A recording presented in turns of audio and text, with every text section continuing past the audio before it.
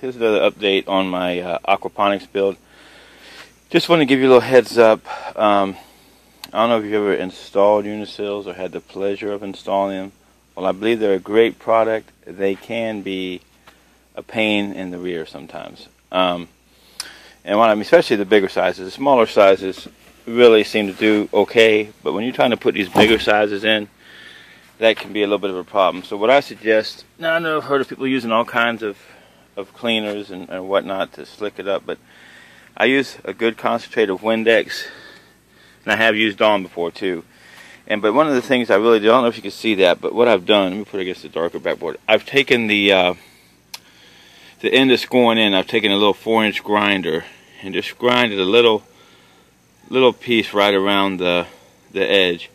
And what that's going to do is it's going to allow you to kind of put it in, and I just wiggle it back and forth after then. Spray with the Windex, push it in and wiggle it back and forth. Now when it comes to these barrels, it's kind of hard. You can get it done rather easily, but when you go to those stock tanks, it's a little bit more work. You got to make sure you got that angle really nice on the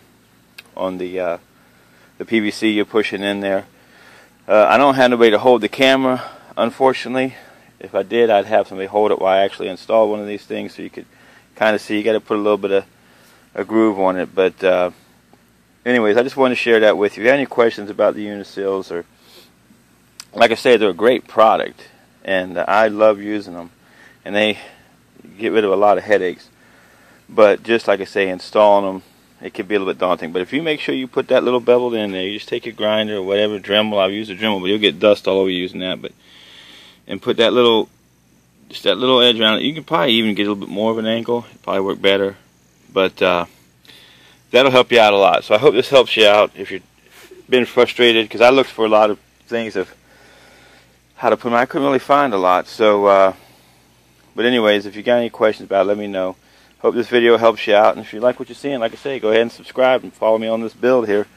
Alright, you guys have a good one.